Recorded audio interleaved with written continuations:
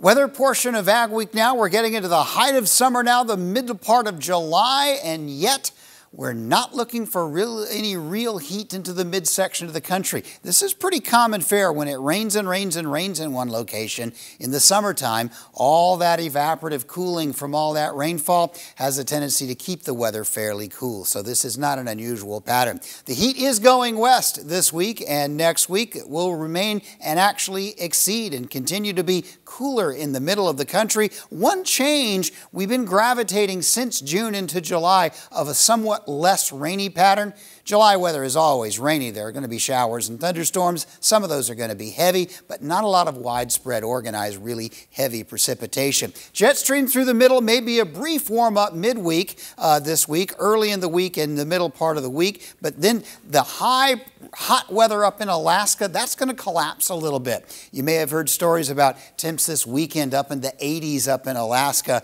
That's actually going to cool down a bit, and that's going to send the jet stream a little bit further south, and the heat will be confined to the southern part of the U.S. through this week. Moving into next week, there'll be signs of a little bit of ridging over the western United States, not all the way up to Alaska, but enough to bring the hottest weather into the desert southwest. Monsoon season will begin there and send relatively mild to cool weather through the northern plains, the Corn Belt, and the Great Lakes states where it's likely to linger. As far as precipitation goes, there certainly will be showers, thunder showers, and some stormy weather. Looks like concentrations will be the southern plains through parts of the northern Corn Belt, but not a lot of really excessive rain is expected. The second week, now we're through mid-July, area of rain in the northeast. The deep south will get a little bit wetter, but most of the Great Plains and Corn Belt just slightly below average and cooler than average weather.